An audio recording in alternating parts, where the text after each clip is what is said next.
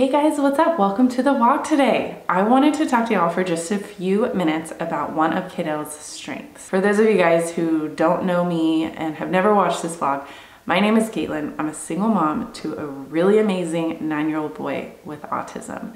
So Kaidale is minimally verbal. He started talking around 6 years old, and he's still to the point to where he is not conversational. You know, he doesn't speak in sentences. It's just kind of single word, maybe 2-word, more so requests of stuff that he wants, like food or playground, things like that. Kaidale is one of the smartest kids that I know. He is highly intelligent. And, you know, first and foremost, that's one of the things about autism that I want to just say right off the bat is autism is not a measure of intelligence. You know, just because an autistic person appears to be delayed or handicapped or, you know, not understanding or whatever, that is not a measure of their intelligence. He is such a little smarty farty, and he just blows me away with the knowledge that's in his head. And I feel like you know, even as his mom, I'm learning more and more about him every day. And he's a wealth of knowledge. There's so much going on in that little noggin of his. But one thing that I've really come to understand over the past year or so is how smart he is with numbers. So where it first started was we would go to the pool in our apartment complex because Kaidale loves to swim. He's a very active child. He loves to play outside and be active and bike riding and swimming and all those things. So we would go to the pool, and they had like a lot of the poolside, you know, sun chairs laid out for all the people that live there. There's never anybody there using them though. It's always a pretty empty pool, but we would go, and he would like to go from chair to chair, and he would like to listen to me count as he was going from chair to chair. I think there was like 12 chairs at the pool total, something like that. And so then he started repeating me. Well, for the longest time, I thought that he was just learning by recognition. I thought he was just scrolling, so to say, or repeating the numbers that he's heard me say so many times from him going from chair to chair and me counting out loud.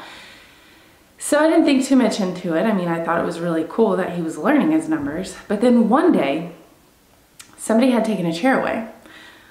And, you know, I don't know how it happened. It got rearranged or something like that. So, you know, on the row where there was 12 chairs, there was now like 10.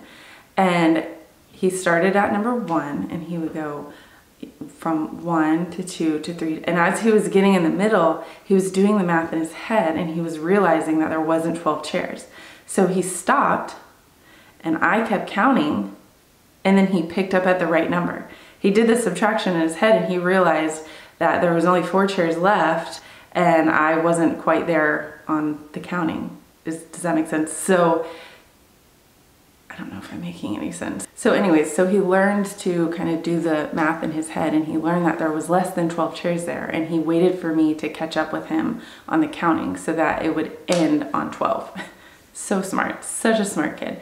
So, you know, that's one thing about autism is sometimes I feel like he's just repeating a lot of what he's heard, and it's hard to know if there's a lot of meaning behind what he's saying, but there so is. I mean, he loves number puzzles and letter puzzles, and I know that he recognizes the actual numbers, you know, 1 through 10 or 1 through 20 or whatever, but to figure out if there's a meaning behind it. Recently, he's become fascinated with muffins, and he loves to get the little mini muffins for breakfast, and that's like his thing right now. So I asked him one day, I said, do you want 1 muffin or 2 muffins? And without even batting an eye, he said 2. So he knew that 2 was greater than 1. He's so smart, you know. So just to test him out, I'll say, well, do you want 2 muffins or 4 muffins? 4. So, you know, again, without even batting an eye, he said 4, and he knew that 4 was a greater number than 2. And I think a lot of it, you know, he absorbs in school. He absorbs in watching some of the PBS TV shows, because they do a lot of numbers and letters and things like that. But the moral of the story is that he's absorbing so much from his environment around him. He really, really is an intelligent kid, and there's just so much that he knows that I don't realize he knows. But He does tend to gravitate a lot towards numbers. He understands the difference between half and whole. He understands, he likes to make patterns, which has a math component to it, you know. When he's playing his Legos, he'll like make a couple of different towers, and like each tower has the same patterns of colors as you're going up the tower. So he definitely, I think math is going to be his strong suit. And, you know, I am fully prepared to support him in that and to kind of hone in on those strengths. You know, that's one thing I've always been a big believer in is, you know, with autism, it's very common to have few areas of weaknesses, or what appears to be a weakness, and then like a strength, you know, something that the person is really fascinated in and really driven towards. And for me, what I've always wanted to do is, rather than to focus on the weaknesses and try to get the weaknesses up to, you know, grade level or ability level, not that I would totally neglect those and not pay them any attention at all. I think it serves a better purpose to focus on his strengths and to, you know, support him in that, and, you know, allow him to thrive in those areas that he's really, really good at, like math. So that's something I think is really cool. And, you know, I'm really just loving the fact that he can do math.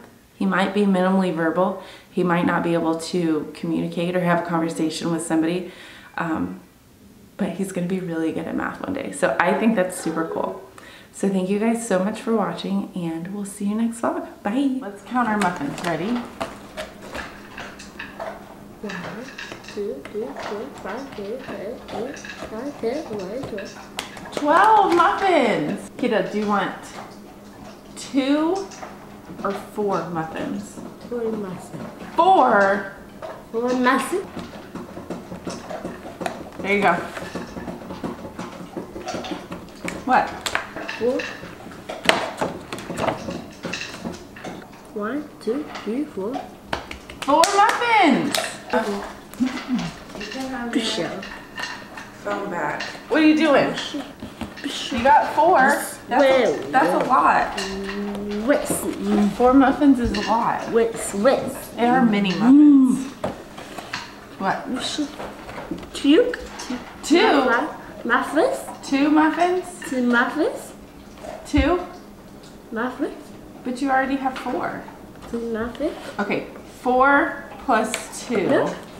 I know, look. How many muffins is that? 1, 2, 3, 4, 5, 6. 6 muffins, that's a lot. I don't know about that. Can mommy have 1? Nope. Yes. Okay. I don't know, I'm gonna help you eat these.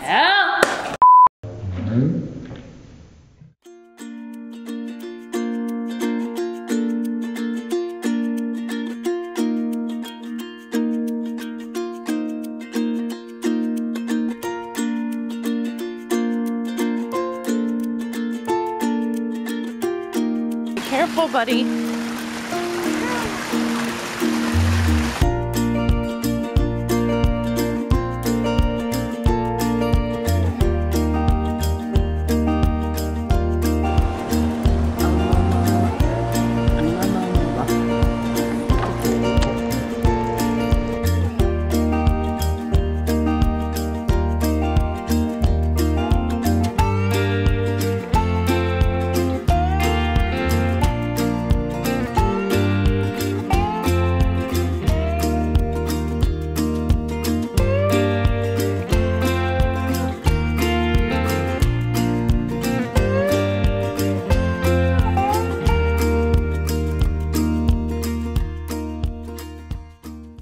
Here is 1 popsicle. 3? Oh, you want 3 popsicles. Okay, here you go.